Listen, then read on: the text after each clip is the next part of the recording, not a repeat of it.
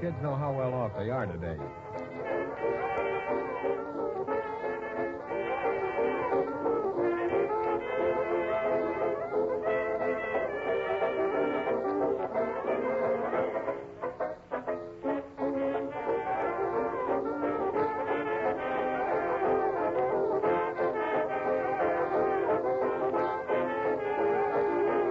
Listen as Sam lights matches under those hot legs.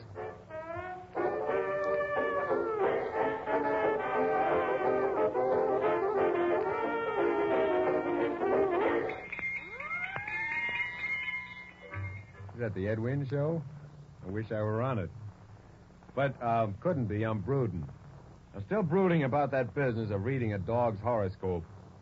If you're one of those poor, forgotten little people who never heard this delightful program before, you probably have forgotten that last night we came across a guy who reads dog horoscopes for $1.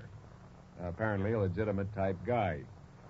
Oh, I figure out that a lot of silly people will go for that nonsense, so I'm setting myself up in a small business of my own. I'll read your dog's paws for 50 cents. I'll tell him stuff like his head rules his heart and so forth.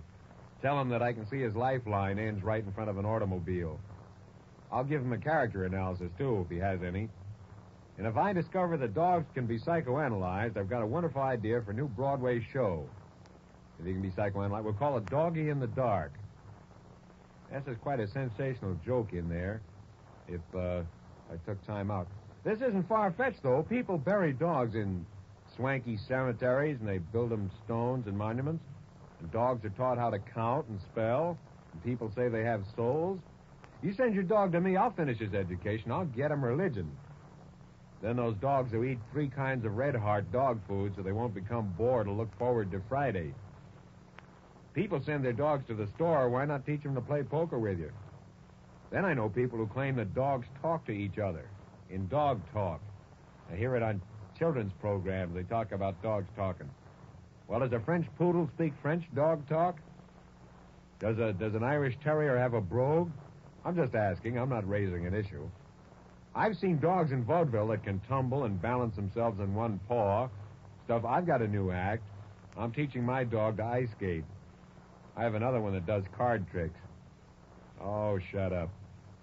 Sam, will you stop that clowning? What happened?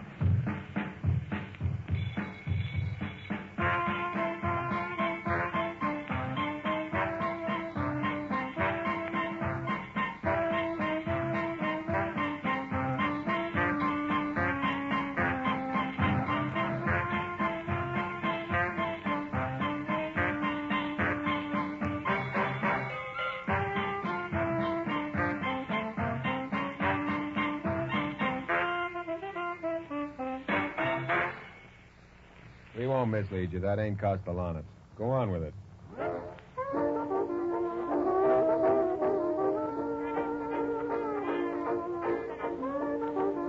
I suppose that ain't, but this is? Is that all? Are you through? Okay. This brings us to our serial. I'm glad you're finished, Sam, because now I can present my new serial, which we're just reviving because now I can sing the theme song for it. Haven't written the theme song, but it goes something like, "A life is thrilling, a life's divine." That goes something like that. His new serial is entitled Violet Ray, the true-to-life story of a woman's fight to be allowed to meddle in other people's business so that the story can go on forever. What a serial this is, folks. Why, in the first 2 weeks alone, there are 3 marriages, 2 divorces, 1 baby, a murder, a courtroom trial, a crooked doctor. That's crooked in there. A crooked doctor, a scheming lawyer, 2 funny detectives, a rich uncle, and through it all, one woman's fight to be allowed to meddle in other people's business so that the story can go on forever. This brand new series is sponsored by the makers of 3 Bell cigarettes. The cigarette that is 30% wider so you can get a grip on it. Now, originally, we made these 3 Bell cigarettes 20% longer so that the smoke would travel further and be cooler. But we found that as soon as you'd smoked off that extra length, everything was just as hot as before. So now we present 3 Bell, the 30% wider cigarette. Of course, there's no more tobacco in these cigarettes, but we just made them flatter. But they fill up more of your mouth, longitudinally. We have special matches to go with them. The matches light lengthwise. 3 Bell cigarettes are the result of having 9 architects work for 4 months to perfect their ultra-modern design. On land, in the air, and on the sea, you will find people, airplanes, and fish, respectively. And now, Violet Ray, the soul-searing drama of one woman against everything. Her chief trouble being that she's always a bride and never a bridesmaid. She's been married 7 times, and she's worth $84. That's what's left from her first husband's insurance, which took care of her and the next 5 husbands for a while. Her present spouse is in Chicago, Illinois. He's writing radio serials. He lives in a room that's been cork-lined and keg-lined to retain his natural corn flavor. As our scene opens today, the curtain catches on something after going up only a foot, and we can only see the actor's feet. The brown shoes turn left and say something to the high-heeled pumps. Can't hear any of the dialogue at all. Tune in tomorrow. Maybe we fix curtain. Tune in right now and hear transcription.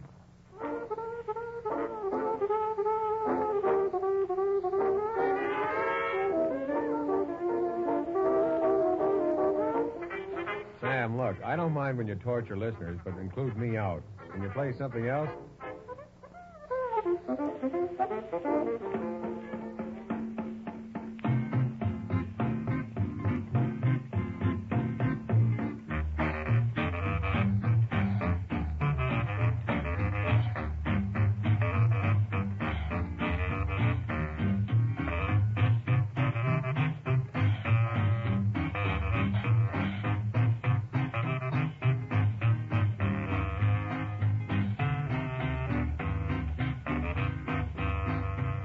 That's what radio needs, boy. I'm surprised.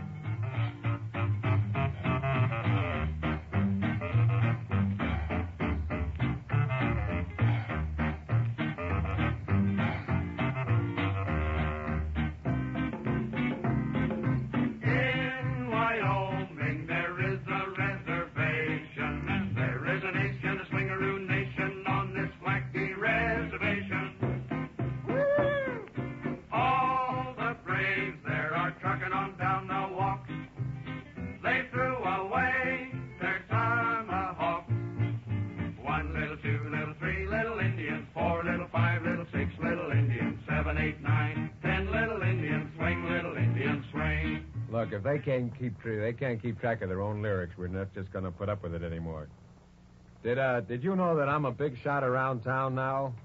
Oh, yes. This Morgan's important here in the city. Last night, Tommy Dorsey opened at the Astor Roof, and I was there. Oh, yes. I saw Fred Waring and Victor Mature and Nick Kenny, and, well, since they don't see me, it was sort of a little lonesome.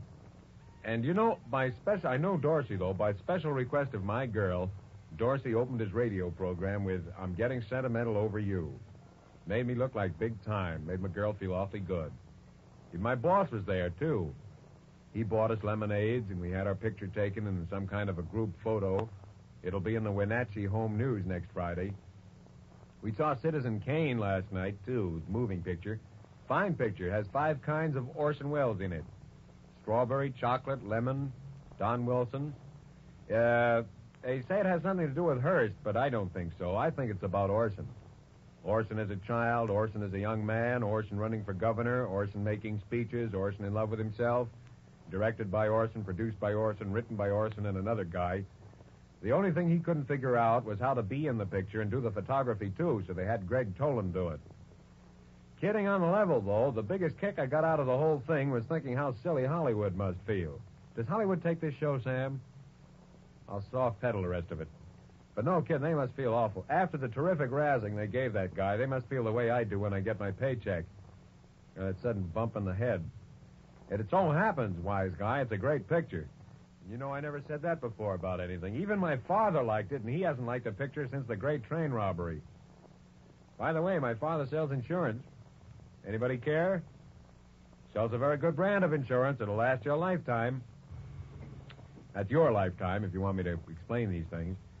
This brings me to the time when I got good and tired of doing radio programs for little money and for people who didn't care about anything but Fred Allen. So the next scene is the one in which I lock the door and turn on all the gas jets while Sam turns the theme on.